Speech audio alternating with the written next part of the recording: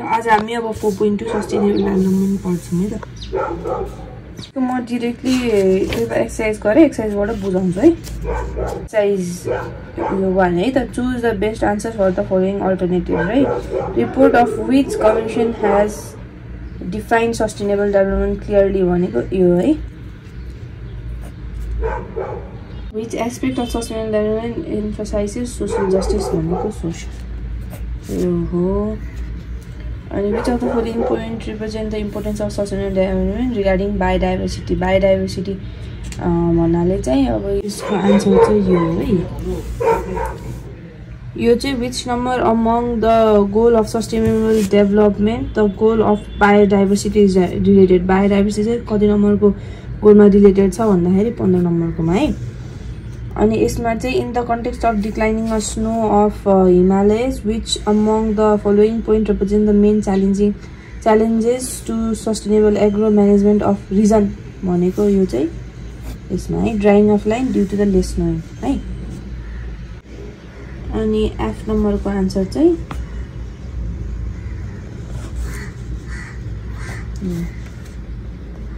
अब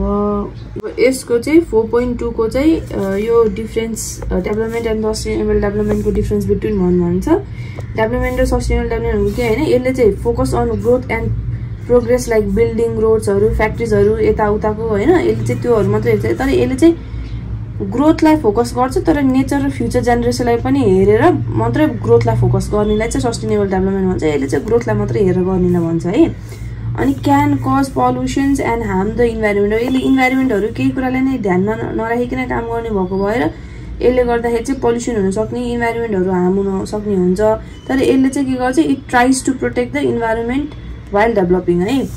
and thinks mostly about present needहरु अहिलेको लागि के चाहिएको छ त्यसको बारेमा मात्र सोच्छ यसले अनि यसले चाहिँ बोथ प्रेजेन्ट र फ्युचर दुवै जानको लागि सोच्छ अनि यसले for example cutting down forest to build हाउसहरु भयो अनि building house but planting trees and using eco friendly मटेरियल्सहरु भयो यसको चाहिँ अब बी मा social and environmental aspect of sustainable development social aspect of sustainable development and environmental aspect of sustainable भनेर भनेछ है यसको चाहिँ यही है सोशल भन्ने बित्तिकै related to people's life and society भयो इन्भाइरोमेन्ट भनेको रिलेटेड टु नेचर र इन्भाइरोमेन्ट भयो focus on education health and equity and जब्सहरु भयो फोकस अन क्लीन एयर वाटरहरु मैले एकदम सिम्पलमा लेख्दै छु यो यति लेखेपछि फुल मार्क्स पाइन्छ आफूले याद पनि गर्न सकिन्छ सजिलो भएको भयो goal is to make life for all people हैन goal is to protect the earth and it's resources for example building schools and hospital example planting trees and reducing पल्युसन्स 3 को give reason environment must be consider while इम्प्लान्टिङ development works किन त नि भनेर भन्दाखेरि चाहिँ to prevent पल्युसन्स protect natures and ensure safety for future generation without it development can harm both people and the planet है अब अर्को sustainable development helps to establish social harmony यसले कसरी सस्टेनेबल डेभलपमेन्ट कसरी सोशल हार्मनी मान्छेहरुमा एकता कसरी बनाइराख्छ भन्ने कुरा गरेको यसले sustainable development helps to establish social harmony because it ट्रिट्स everyone Fairlie सबैलाई एकदम फेयर इक्वल तरिकाले ट्रिट गर्छ gives equal chance for education job and health and protects nature for all भनेर भने है अनि degradation of biodiversity effect sustainable development कसरी यसले अफेक्ट गर्छ त नि सस्टेनेबल डेभलपमेन्टलाई इफ हाम्रो बायोडाइभर्सिटीहरु डिग्रेड भयो भने भनेर भने हैन because plants animal and micro अर्गानिजमहरु भनेको चाहिँ हाम्रो के रे सस्टेनेबल बायोडाइभर्सिटीमा पर्यो हैन अनि all helps keep nature balanced हैन इनहरुले प्लान्ट एनिमल्स र माइक्रो अर्गानिजमहरुले चाहिँ हाम्रो नेचरलाई ब्यालेन्स गर्न लाग्छ if biodiversity is loss it harms फुडहरु वाटरहरु मेडिसिनहरु यिनीहरु सबैमा यसले चाहिँ के गर्छ हार्म गर्छ अनि जुनले गर्दा चाहिँ के हुन्छ making it hard to leave well and grow in a healthy way अब आन्सर द फलोइङ क्वेशन है व्हाट इज सस्टेनेबल डेभलपमेन्ट भनेको केही पनि हैन development that midst the need आजको जेनेरेसनको के छ नीडहरु त्यो प्लस त्यसले गर्दाखेरि फ्युचरको जेनेरेसनले पनि त्यही कुरा पाओस् र त्यो कुरा मिट होस् भन्ने कुरा नै सस्टेनेबल डेभलपमेन्ट हो। अहिले हामीले युज गरेर पछि फ्युचर जेनेरेसनलाई त्यसको कमी नहोस् भन्ने टाइपकोलाई नै सस्टेनेबल डेभलपमेन्ट भनिन्छ। जस्तै अब हामीले अहिले इलेक्ट्रिकल भेहिकलहरू युज गर्न लाग्यौँ नि होइन। अब पेट्रोलहरू भनेको चाहिँ के भयो, हामीले जति युज गर्दै गयौँ त्यो कम हुन्छ किनभने त्यो लिमिटेड छ, एकदम थोरै मात्रामा छ है, तोकिएको मात्रामा छ। तर अब के अरे इलेक्ट्रिकल भेहिकलहरू युज गर्नु पर्यो भने त इलेक्ट्रिकल भेहिकल त सधैँ इलेक्ट्रिक भनेको त सधैँलाई युज हुन्छ नि, सधैँको लागि छ भनेको। अब त्यही development that midst the need of present generation without compromising the ability of future generation to meet their own need is called sustainable development. For example using solar energy, solar एनर्जीलाई use गर्ने instead of burning coal, पेट्रोलहरू यताउतालाई use गर्न solar एनर्जीहरूलाई use गर्ने भनेर त्यही नै हो है sustainable development. What are the principal of sustainable development and describe any one of them. Principal of sustainable development भनेको बुकमै पनि छ है, यति 3टा छ। यसमा यो यता गएर यसलाई नै डिस्क्राइब गरिदिन्छ, एउटालाई यही लेखिदियो हुन्छ एउटा कुनै है। यो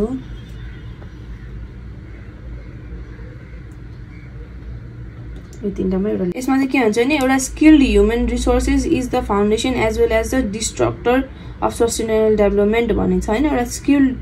ह्युमन रिसोर्सले गर्दा त्यो एउटा फाउन्डेसन पनि भयो, तर त्यसैले बिगार्न पनि सक्छ सस्टेनेबल डेभलपमेन्ट। कसरी भन्दाखेरि चाहिँ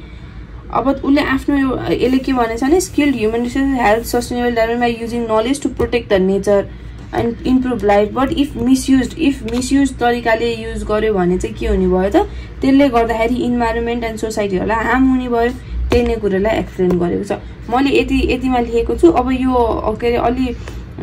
धेरै नम्बरमा सोधेको छ भने अलिकति लम्बाएर यही कुरालाई लेखे हुन्छ है त।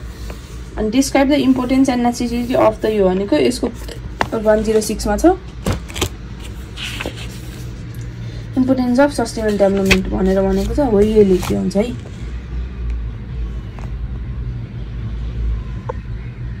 What is sustainable development goals? Illustrate the efforts of Nepal to harness the goal of sustainable development भनेको छ है।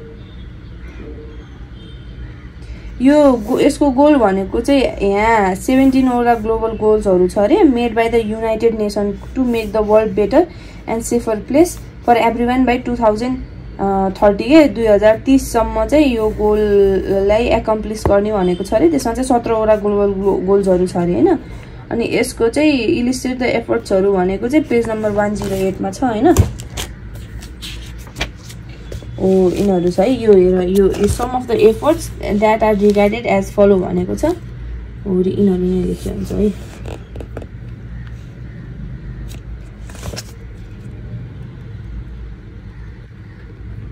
F नम्बरको if any road is being constructed in your town village give any 3 suggestion to the construction company for the sustainability of the road भनेको 3टा कुनै सजेसनहरू गर भनेको। एउटा plant trees रोडको साइडहरूमा भन्ने, एउटा use eco friendly and local मटेरियल्सहरू भन्ने, एउटा चाहिँ build proper drainage system. Drainage भनेको त्यो हाम्रो रोडको साइडमा त्यो पानी बगिरहेको हुन्छ नि, अनि त्यो बनाएको हुन्छ नि, हो त्यो चाहिँ पानी परेको बेलामा रोडमा अरूको घरमा बाढी नजाओस् भनेर बनाएको हो है, त्यो हो त्यही भनेको यो ड्रेनेज सिस्टम भनेको चाहिँ। What are the aspects of sustainable development? Describe briefly. यसको एस्पेक्ट भनेको चाहिँ के गर्ने, इकोनोमिकल एस्पेक्ट भनेको पार्ट भनेको सस्टेनेबल डेभलपमेन्टको पार्टहरू के हो भन्दाखेरि इकोनोमिकल, सोशल र इन्भाइरोमेन्टल। यसको भनेको यो डायग्राम बनाउने, यो भनेको सस्टेनेबल डेभलपमेन्ट लेखेको है, यो चाहिँ यो इन्भाइरोमेन्टल एस्पेक्ट, एउटा सोशल, एउटा इकोनोमिकल। अनि अब sustainable development has a 3 main, यसको चाहिँ के हो त नि इन्टरकनेक्सन, इन्टर रिलेटेड यिनीहरू कसरी छन् भन्दाखेरि यो लेखेको हुन्छ है। एचमा suggest to your local government what if needs to do for achievement of a goal sustainable. यसमा चाहिँ के सजेस्ट गर्छ भन्दाखेरि त्यही अघि जस्तै protecting forest, wild life area by stopping illegal trees and cutting and hunting, planting trees, अनि raise public awareness, support organic and eco friendly farming, manage West properly, यस्तै लेखिने है।